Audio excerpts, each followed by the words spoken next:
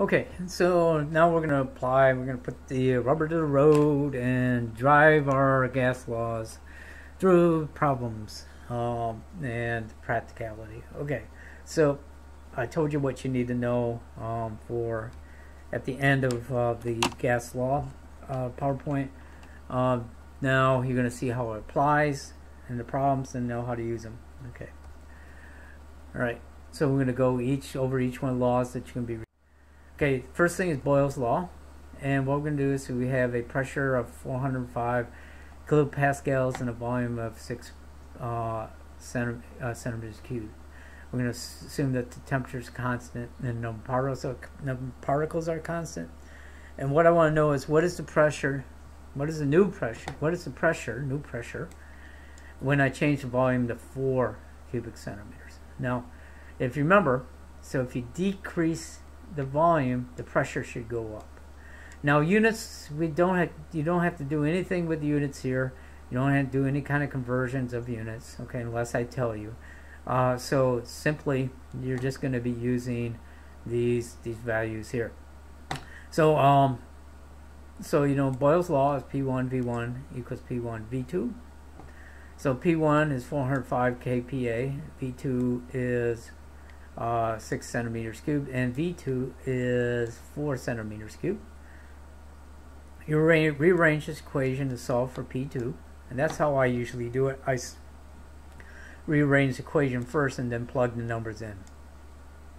I know some people try to plug the numbers in and then solve for P2, but I like doing the algebra first. Right, so P1 is this, V1 is this, and V2 is this, okay? And you get centimeters cubed cancel out, do the math, and you see, indeed, the pressure goes up. Exactly what you expected.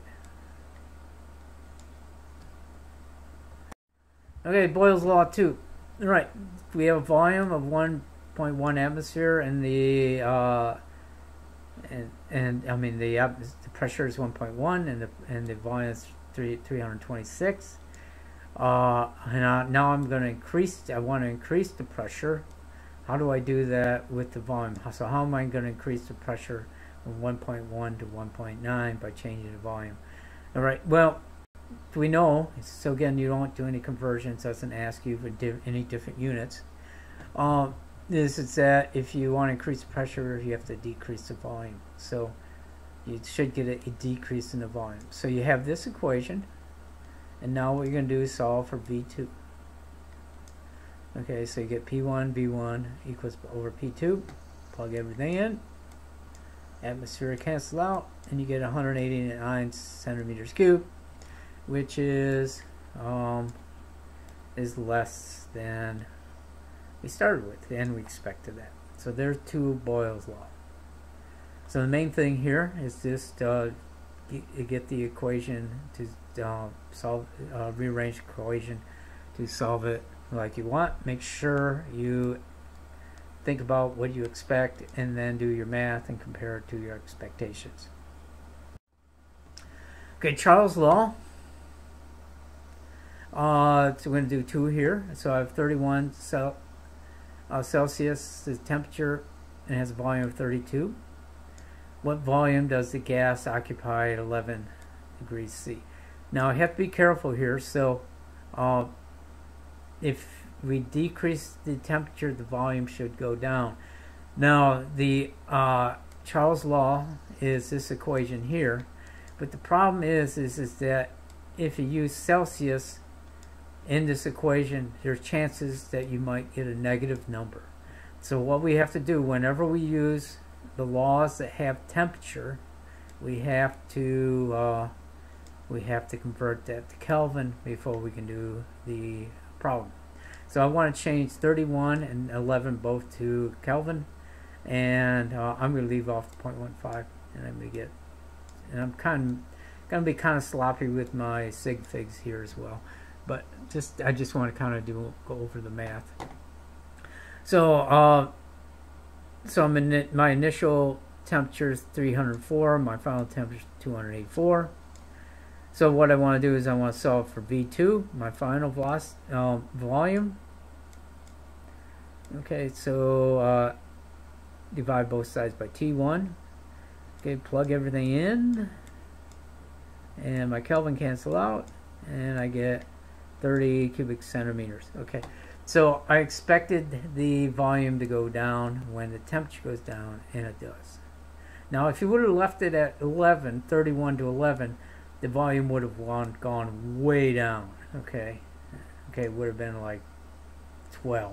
Okay, so make sure that you always change you always get temperature in terms of Kelvin. Yes. All right, second Charles law.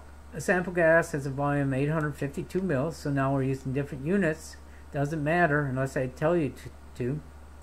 And I want to know what is, and I have a temperature as 25 degrees C. What is the Celsius temperature if I change the volume to 945 mils?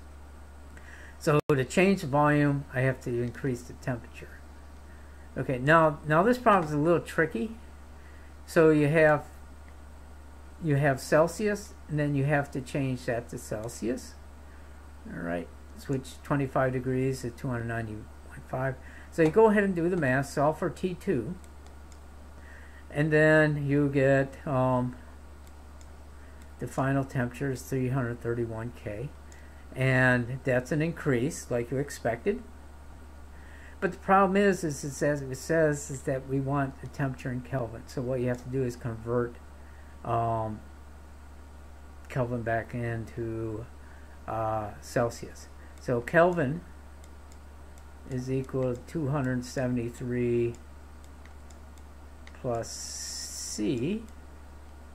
Okay, so rearrange it so C equals K minus 273.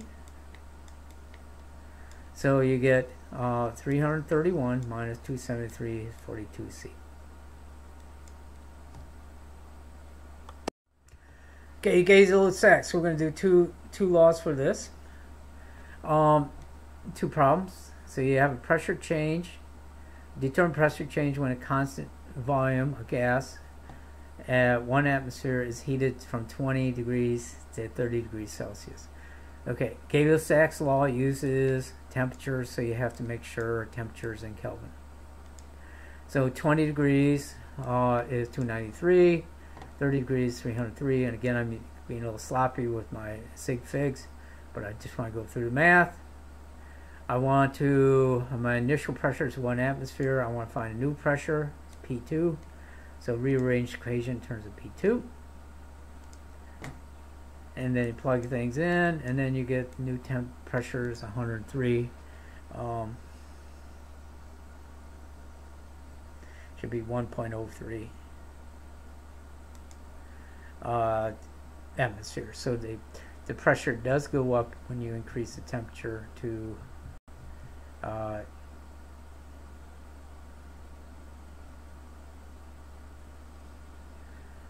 to 30 degrees.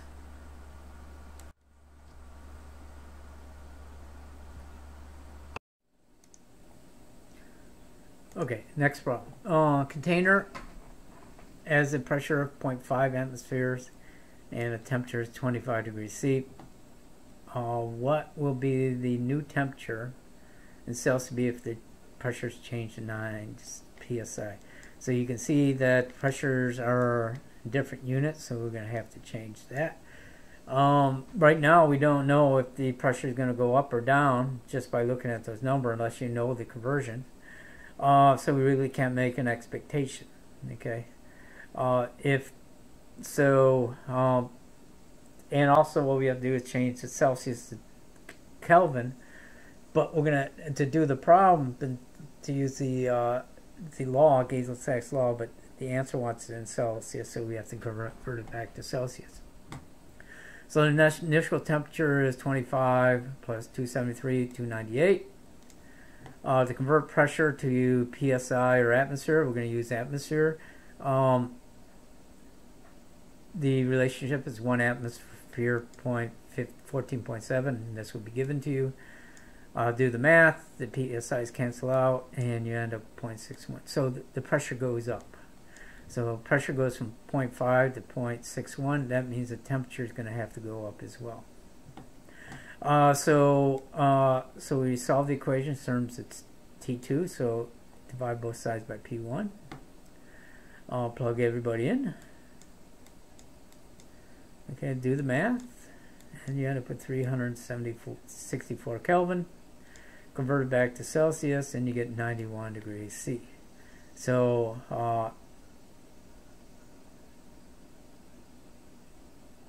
okay, so there you go.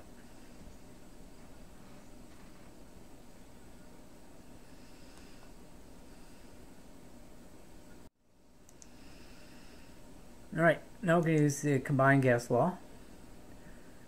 Sample of sulfur dioxide, and it's a gas, occupies a volume of 652 mils at 40 degrees Celsius to 712 millimeters of mercury. What is the volume? What volume will the sulfur dioxide occupy at SDP? So SDP is 273 Kelvin at 1 atmosphere. So we need to convert the pressure from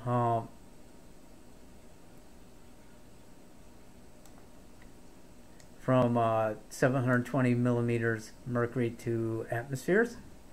And then because we're using temperature in our equation, we have to change Celsius to Kelvin. So we're going to do temperature first. Add 40 to 273, you get 313. And change pressure to atmospheres. The relationship is 1 atmosphere over 760. And then the atmosphere says 0.95. So the pressure is going to go up, and the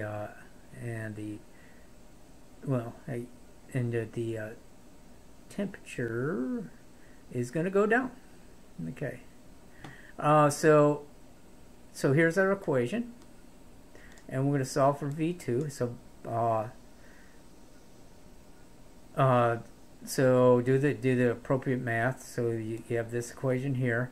And then solve for V2, so divide both sides by P2 T1, and you get this. Plug everybody in. Okay, and then the atmospheres cancel out, and the Kelvin cancel out, and you end up with 540 mils. Does it make sense? Well, the decrease in temperature going from 40 is going to cause the volume go down.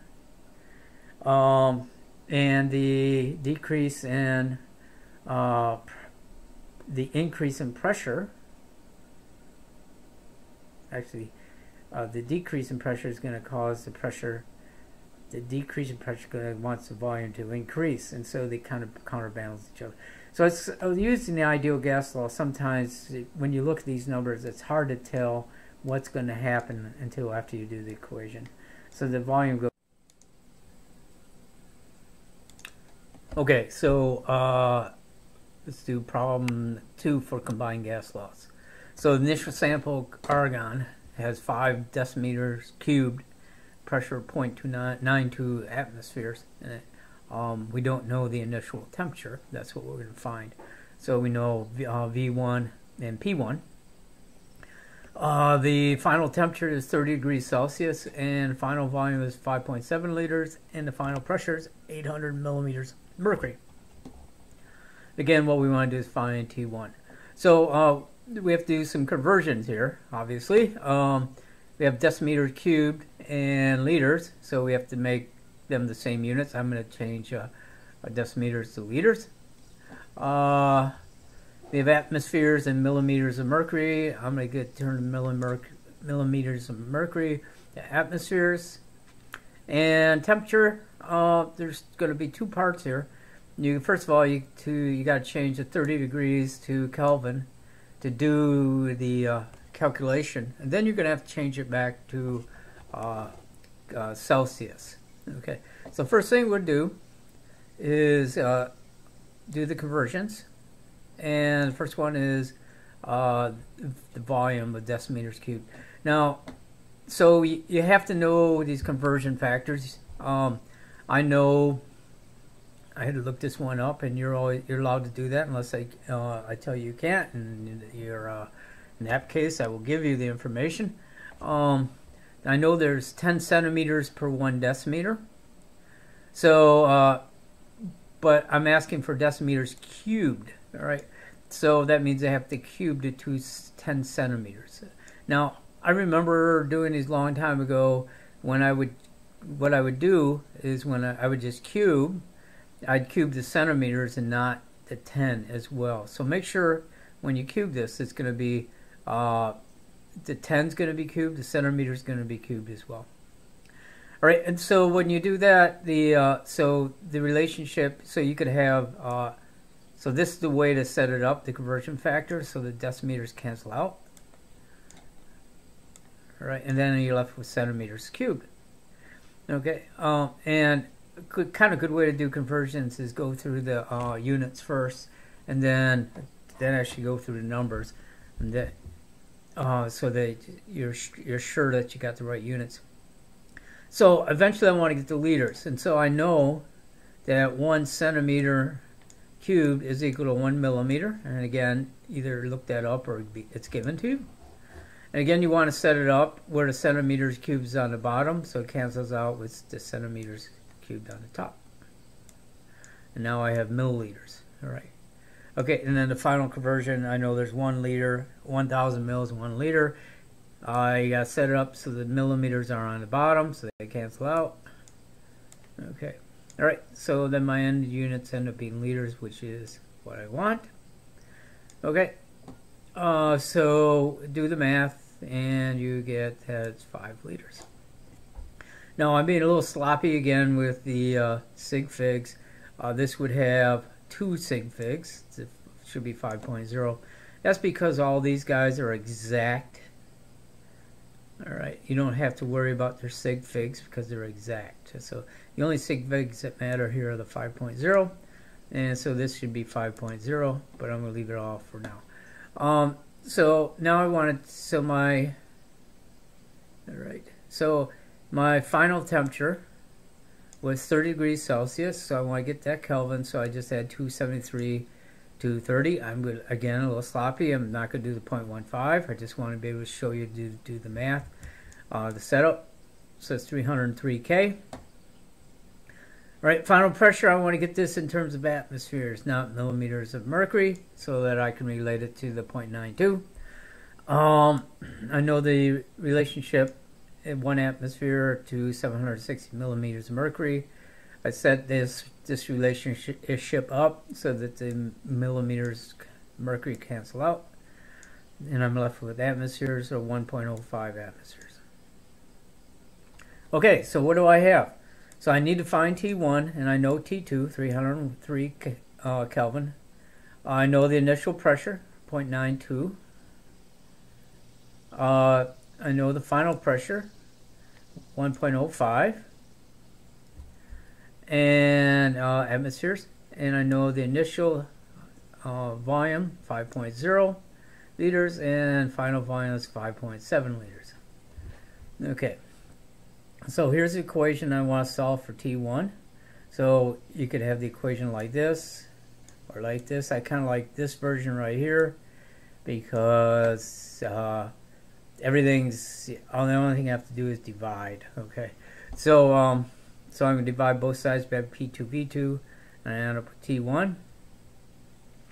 All right, and I plug everything in. So I got 0.92 times 5 liters, 303 Kelvin, divided by 1.05, which is my final pressure, and my final volume of 5.7 liters, and that comes up to a value of 235 Kelvin.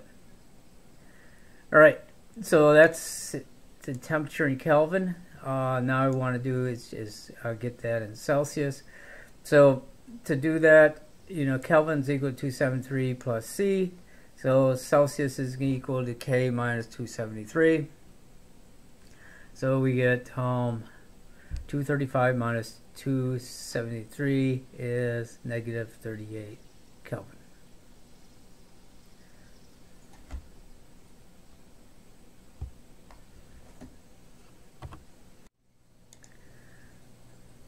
All right. So going to do the ideal gas law. Do a couple for these. For the ideal gas laws, you're not going for the previous laws. We do is you start from one state, and then you change it to another state. Okay, by changing volume or pressure, or temperature, or number of particles.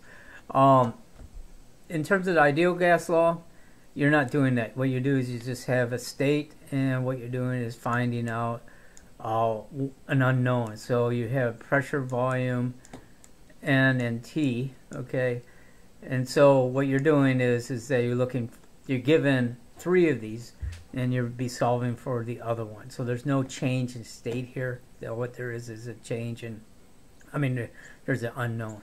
So so you have to look for your known. So the equation that we have is PV equals nRT.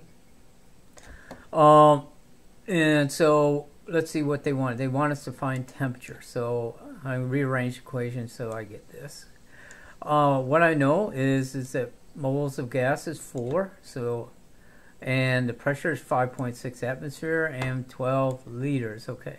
So everything is in the right units for using this gas constant. Okay, and this is typically the gas universal gas constant that we'll use when we do these gas laws. Okay, you will see other ones later on, if but they won't be used for the ideal gas law. Okay, so for the universal gas constant using 0.0821 or 0.08205, I rounded this up to 1. You need liters, atmospheres, moles, and you need Kelvin. All right, so this one's just simple. You just plug everything in. So you have 5.6 atmosphere, 12 liters. So that's your atmosphere and pressure. Volume. And then you have your number of moles, 4, and your R is this value here. So let's look at the units first. So we have moles. We're going to look at the denominator first. So the denominator, so we have moles and mole minus 1, so they cancel out. All right, and then you end up with liters, atmospheres, Kelvin, minus 1 on the bottom. Okay. All right, and then what you have is then, so you can cancel out the atmospheres, and you can cancel out the liters, and you have K over 1, which is the same thing as 1 over K minus 1, which is the same thing as K. All right, so the units end up being K like you want. So plug in the numbers, you get 205, so the answer is 205 Kelvin. Okay, gas law, ideal gas law number 2, okay. You have an unknown quantity of gas, so what we're going to do is find N. The pressure is 811 millimeters of mercury, volume of 312 centimeters cubed, temperature of 87 Celsius. All of them not good to use our gas constant. So what we have to do is get this to atmospheres, we have to get this to liters, and we have to get this to Kelvin. So the first thing we're going to do is get the meters of mercury to atmosphere. So the relationship is 1 atmosphere for 760. Put the 760 millimeters on the bottom, cancel out, you get 1.07 atmospheres. For the volume, so you know there's 312 centimeters cubed. You also know 1 mil is equal to 1 centimeters cubed. So set it up so centimeters cubed, so you have millimeters on the bottom. Okay, then there are 1 liter per 1,000 milliliters, and they cancel out, and so you end up with 0.312 liters. And finally, the temperature is 87 plus 273 or 360 K. Again, being a little sloppy with sig figs. So let's just go with the calculation here. Okay, so if we did the sig figs, this would have two digits. All right, Remember, it's addition, so it'd be even if it was 0.15. Okay, so it'd be 360.15. This doesn't have any remember addition. You just count the number of significant digits is the decimal number digits, right? A decimal. This has 0, so your answer going to has 0. So this 0 actually counts here, right? All right. So I know you could put a dot there, I guess, if you want, because 3 plus 7 is 10. All right. So this guy here, the answer's 2 significant digits, but when we do the calculation, and the next it's going to have 3. So in the addition, to figure out the number of significant figs, you use the numbers right at the decimal point. But when you use this value now in the calculation, it will have 3 sig figs. And you could write this as 3.60 times 10 to the second. This up here, this would have, this is an exact conversion, so you don't have to worry about it. So this has 3 sig figs as well. So your answer here has 3 sig figs. This has 3 sig figs. These are exact, so your answer gets 3 sig figs. So each one of these values here have 3 sig figs when we do this calculation down here. Okay, this one here could be a little confusing because you go, oh, I only had 2 sig figs figuring it out, but it changes because now this number is 360, all right, 3.60 times 10 to the second. All right, so right, so we rearrange the equation and we get okay, the units all work out to be moles, and then you do the calculations. Okay.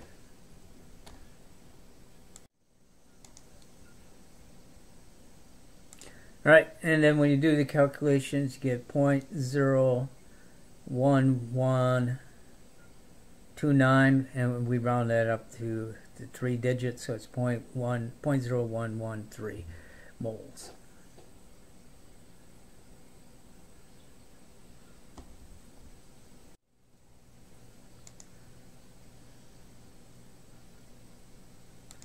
Dalton's law of partial pressure. Problem number 1. Okay, you have a container that has 3 gases: oxygen, carbon dioxide, and helium, and each one has a pressure. And the pressure, so it's 2 atmosphere, 3 atmosphere, 4 atmosphere, and the pressure comes from the number of particles. Okay, the temperature and volume are constant. Okay, so the only way you can change pressure is by adding particles. So this 2 atmosphere, 3 atmosphere, and 4 atmosphere are all determined by number of particles. That'll be important for the next problem. So, so there's a relationship between the pressure and the number of particles. Okay, and the relationship is, ideal gas law.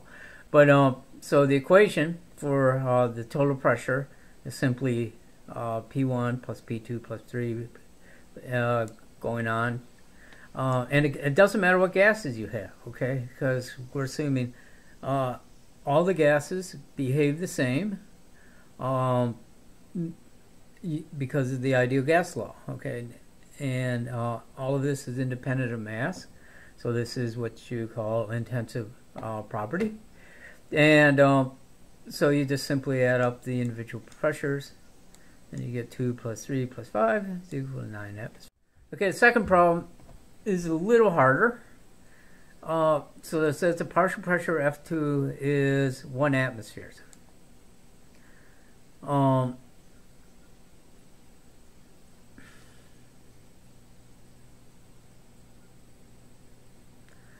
Okay, so the total pressure is 1 atmosphere. The pressure due to the F2 is 300 torr. Okay, so the total pressure of the gas is going to equal to the pressure of the F2 plus whatever the other gases are. All right. Okay. I'll just go O for other. All right. So so what we want to do is figure out how much of the gas is due to the fluorine.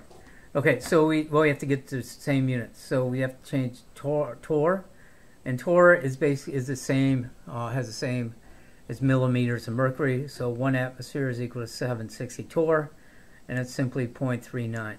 So this here is 0.39 atmospheres, and the total pressure is 1 atmosphere. Okay, now, and then the other gases would exert the rest of the pressure, which we won't, it's not asking, but it would be 0.61 atmospheres.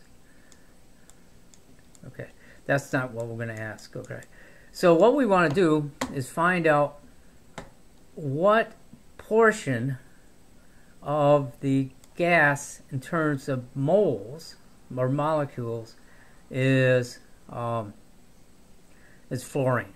Okay, so the ratio of the pressures, these two pressures, is equal to the ratio of the number of molecules.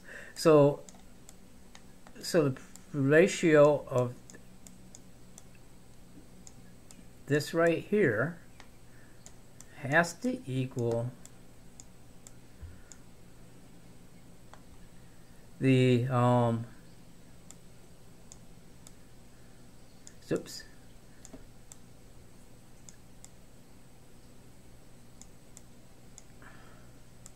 number of molecules to the number of total number of molecules. Okay, and in fact, this is what the question is asking for. It's asking for this ratio. What is the ratio, or the mole fraction, of the number of fluorine molecules to the total number of molecules? Well, that's got to be the same as this. All right. Okay, because these terms would determine the pressure. Okay, so we know what this is. It's simply 3,9. We figured that out already. So this is 3,9 over 1.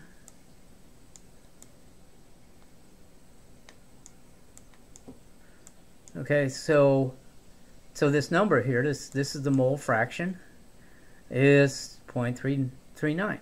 So mole fraction is the whatever the, in this case, the mole fraction of N2 is this right here, and that's got to be equal to the kind of the pressure fraction as well. Okay, so the answer is 0.39, or another way you could state it is 39% of the molecules are fluorine. All right, now we're going to do a couple with Graham's law. And so under the same conditions of temperature and pressure, how many times faster will hydrogen effuse compared to carbon dioxide? So let's say you had a spray can. All right, 2 spray cans here.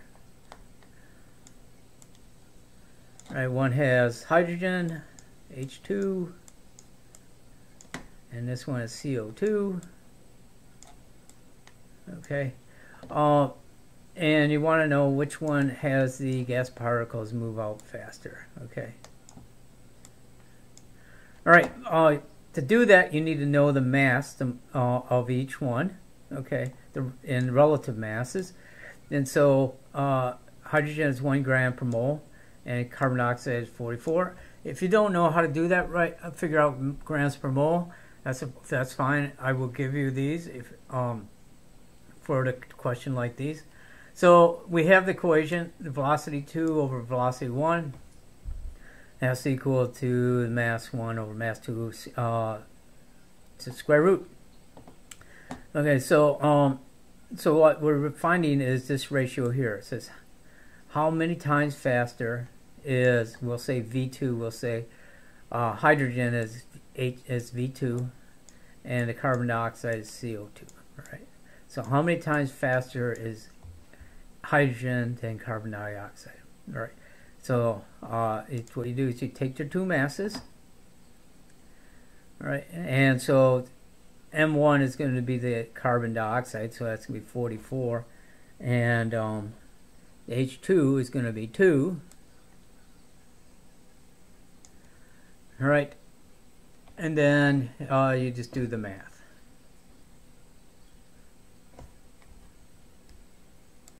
Which is 4.7 times faster.